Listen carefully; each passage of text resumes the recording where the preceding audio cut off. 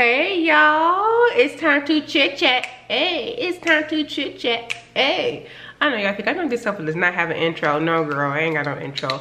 Let me get some water. So today we need to detangle my hair. You know what would be a good business idea? If someone would create a mobile detangling or like a mobile natural hair detangling slash wash groom. You know how they have those mobile dog groomings? I need for someone to have a mobile detangling service. Yes, girl, you know, do like a little pre-poo in there. You can have specials. I would pay for that. Would y'all pay for that? Remember how when you were growing up, you would have your cousins grease your head. You would sit there and they would grease it and y'all would chit chat. That would be so much fun. And maybe they could have like a wine service with it. I know you're thinking, okay, girl. I dread detangling my hair, which is why I do it the day before wash day. So tomorrow I'm going to be washing all of this. This is now 2.5 weeks old. With my hair, I'm one of those type of naturals, and I know there's some of you who are like this too. If my hair is loose, and if after a while, it will actually start to almost dread up, especially if I've done a twist out or a twist. Can you see, like, it will almost get like a dread effect, which is why Miss Erlette Pender, the master herself, said that, because at one point I had questioned her about me possibly getting dreads, and she mentioned, excuse me, that it would be easy for me to, I should say easier, not necessarily easy, but it would be easier for me because one, my hair is long and the texture. But girl, we ain't doing dreads. I mean, I want to do a perm rod set, so we ain't doing dreads. So anyway, I will be pre-pooing my hair today because tomorrow I will be washing my hair.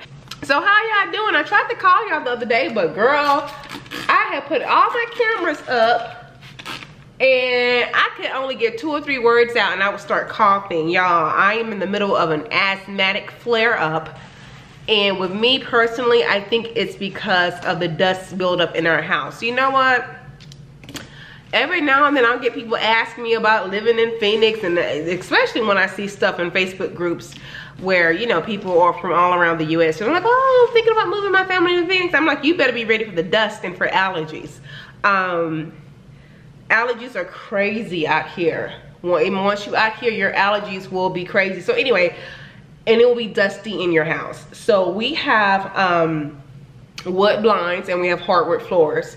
And it had been probably 3 months since I've really dusted my blinds. Now I do a quick one over with the little, you know, but the only way to really get the dust out the blinds is to do it by hand. And it took me 2 hours a couple of days ago to do it. And then I had to vacuum and then do the floors because the dust is going to settle to the floor, okay?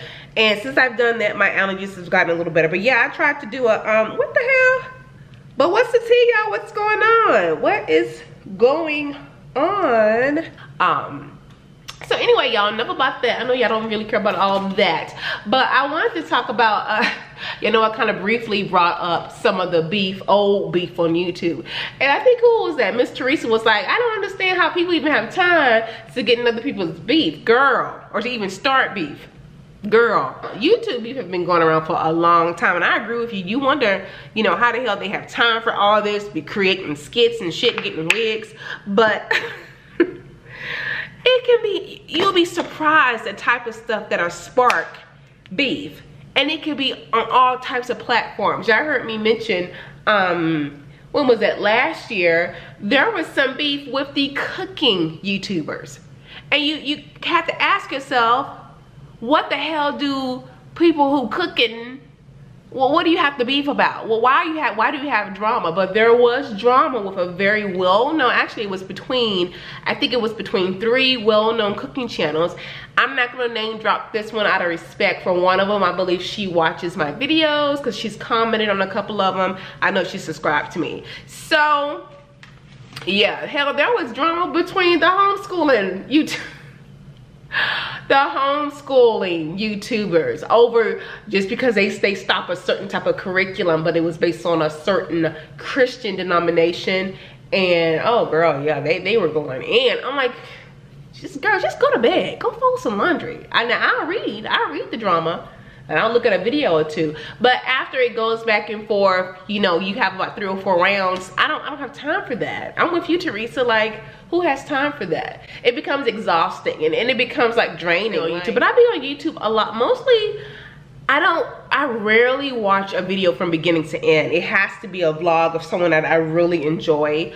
But oftentimes I'm coming on if I need to look up something real quick. So the other day I wanted to look up a recipe. I can't even remember what it was now. And girl, why did I find Jenny Jones on YouTube? Jenny Jones, y'all remember Jenny Jones, the talk show host? Those of you who are not from the States, Jenny Jones is a well-known talk show host. She had this talk show, but it was always drama, paternity test. I love my boyfriend, but he doesn't like black people when I'm black. You know, crazy stuff like that. Now, she had to stop because there was what happened, y'all? There was a show where a guy had, okay, now I remember now. Then this was the 90s, okay? This was in the 90s. There was one show where the guy had a crush on someone, but he didn't know how to let them know he had a crush. So he went on the Jenny Jones show. Jenny Jones told him, this will always happen. Same thing with Ricky Lake. The person would come on, tell their story, and then Jenny Jones or Ricky Lake would say, okay, go in the back and we're gonna bring out so-and-so and let them know. So brought out the guy. It was a guy. And, you know, Jeannie's like, you know, we have this person on the show and they're talking about how much they secret admire you and all this stuff. Secret admire, excuse me. And so the guy comes out, and the person that was sitting there who was, you know, was in shock, he was embarrassed. He was totally embarrassed because the guy wasn't gay, and it was his neighbor that had a crush on him. Don't you know, I believe, if I remember correctly, this man killed the gay guy. He murdered him because he was so embarrassed about coming onto this talk show. Now all his friends and family are seeing him on national TV, and there's this gay guy that has a crush on him. So that did her in. I believe she even had to testify at the trial. So anyway, that's how her show got off the air, you know. But yeah, Jenny Jones has a cooking channel, girl. A cooking channel. She's a good cook. But look, catch this. She's in her 70s. Y'all, look up Jenny Jones. I'm gonna link her video, her channel down below. She's 72 years old, I believe, and she looks good. That means that she had to have been what? In her 40s when she had the show, and she didn't even look like that. I mean, she's mature, but she didn't look her age. So y'all, I'm going in between, like y'all care. I'm going in between this comb, excuse me, this brush and the comb.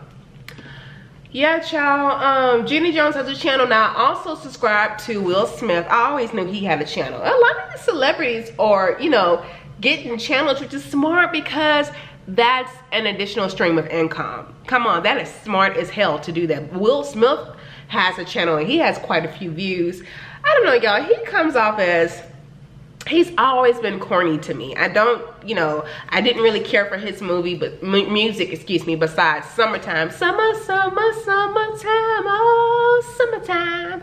Love that song. But all his other music, I'm like, no. He's just corny. He's corny as hell.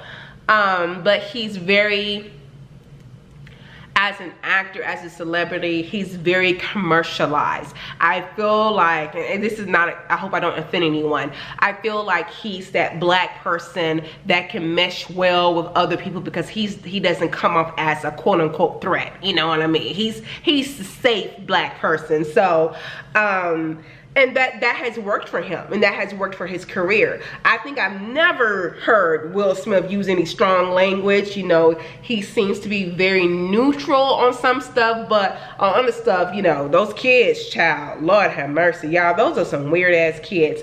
I love them though. I like that type of weirdness to a certain degree, and I like that they've allowed their children to find themselves. You know, it's not in your traditional way. I know a lot of people, you know, kind of raise their eyebrows, but they're still children, you know, they're kids. So anyway, yeah, Will Smith has a YouTube channel. Who is it? Candy has a YouTube channel. Candy is a reality star, singer, songwriter. Yeah, but a couple of them do. And I'll be watching sometimes, girl. Speaking of videos, in regards to videos on this channel, hair related videos that is, I will be, I still have 2 more reviews coming. If y'all like these type of chit chat videos, I feel a little weird doing them. I can continue these like every week or every other week. And what else? I will have some DIY videos coming up. I will be doing also a video on traveling with natural hair, which I've already started, and I will be blowing up my hair. You will kind of see some footage of that. That will basically be a part of the video, I should say. And of course, I will have some style tutorials, you guys, because I will be going somewhere, hopefully. Yeah, y'all, so that's what it's gonna be, you know, and I will come on and do a, you know, let you guys know what the regimen is gonna look like. And I will do a separate video on what products I'll be using throughout the year. Cause I already, girl, my Amazon cart is ready. She is ready, suited and booted. So, yeah, y'all. That's what's going to be going on. So what else is going on, y'all? You know what? My birthday was, as y'all know, a couple of weeks ago on the 11th. Shout out to all the Leos and those of you coming up next, Lord. So my question I was gonna ask y'all, well, let me back up. I will honestly have to say, turning 38 and nearing 40, at least for me, now I'm starting to feel old. I'm starting to feel old. Before I was okay. I'm like, oh, 36, yeah, girl, 37 year. Yeah, whatever, girl. But now I'm starting to feel lit. I am, and I know you only as old as you think you are, act you are. And I know that it's all mentally for me, but yeah, I'm starting to feel old. You know, you know what else it is? You know how sometimes you fill out surveys or something and they have little age brackets? Well, now I have to pick the age bracket that's 35 to, like, you know, 40 something or 35 and over. Now that, doing that the last few years, I'm like, oh girl. But you know what, I'm welcoming it. I'm trying to have the mindset of welcome getting older. You know, I don't have any wrinkles so far, relatively healthy. I have no major issues. So what age did y'all feel old? Because I know I have some older subscribers. So what age do you think that you're like, oh girl, yes, I'm feeling old? I was talking to a cashier the other day and she was saying how once you turn 40, everything goes downhill. I'm like, dang girl, I have 2 more years. What are you talking about? So yeah, girl, no, 38 is still young, right? Is it still young, y'all? What do y'all? Let me know, girl. What do you think? It's still young. Okay, let me put this hair out of my face, and I'm not gonna be able to detangle all her on cam. Oof. That y'all, somebody, one of y'all need to come up with this idea I was talking about, a mobile detangling service. Hell, all the works, but mostly detangling. Mostly detangling. I go to the store and where did I go to? I went to the Dollar Tree and Walmart. They already got Halloween candy out. I worked so much, I'm just gonna start buying 1 bag a week. So that way I don't have to worry about it. And I know JB's gonna want, oh mama, we gonna decorate. Child, I'm gonna take my ass right over to Dollar Tree. Our budget, let me tell you something. I'm not buying into this foolery. I'm really not. And I'm giving him a deadline for all this stuff. Our budget for Halloween is going to be $20. That includes candy. $20. That is it. That includes candy. Now that doesn't include his Halloween costume, which he wants to be a dang on. First of all, yeah, what is wrong with my child? What did he want it to be? He wanted to be something absolutely crazy. Now it's like, was it a red box machine? You know, those red box DVD machines where you, I don't know. It was something else. And I stared at my child like, what is wrong? I worked him down from that to, again, I can't remember what he wanted to be. I think it was a refrigerator. He wanted to be a refrigerator. Oh my God. My baby wanted to be a refrigerator. And I said, JB, first of all, we the only black people on this block. Last year you wore a washing machine. I'm not gonna have you as an appliance every damn year. You can't walk around with no damn cereal box on top of your head because you wanna be a refrigerator. No. So I worked him down from a refrigerator to a red box machine. Now he wants to be the Pac-Man, but the Pac-Man arcade game. So y'all, I got boxes back there, spray paint ready to go. I have everything ready to go. I start early. We're about to be in September next month. I start early because I design and create. I actually design it. I put everything out. I look at it. I design it. And so it's going to be, it's going to have some working parts, kind of, sort of. I never want something that, I mean, I could easily get a box and cut it out in there. But no, we're going to, I got glow sticks and real knobs and all this. Yeah, we're going to make it work. It's going to be cute. It's going to be cute. I'm like, why can't you say you want to do something? Be Spider-Man, hell. But no, that's good. That you know, my baby stands out, you know, when he's like that. It's so funny.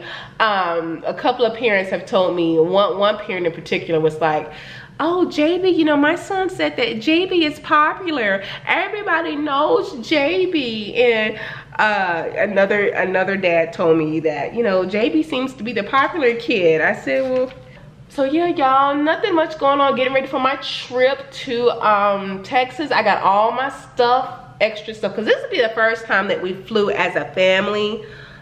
We've been flying, you know, separately, but all together this will be the first time. And I need to watch the time, y'all. I wanted to make sure that we had, you know, everything together, toiletries, and I bought JB some headphones yesterday. I mean, they came in yesterday. I got them from Amazon, and he's so grateful when we get him anything. But look, this is what he said. I gave it to him. He's like, oh, thank you, mama. Then he looks at him, he's like, they look expensive as hell. I said, JB, I started laughing. I said, baby, don't curse. Don't say that. Y'all, he says that because he hears me saying stuff like that. So I'm like, my husband cracked up. It's been about 40 minutes at this point, and I have quite a bit left to do with my hair. So that is it, y'all. Thank you so much for watching as always, and look out for that the product review. I will more than likely, at this point, girl, yeah, I will post this before that review. So that is it, y'all. Thank you so much for watching, and thank you as always to all of my new subscribers. Take care. Bye. By the way, this Detangler has the same stuff: coconut oil, coconut milk, and I have a little bit of sweet oil.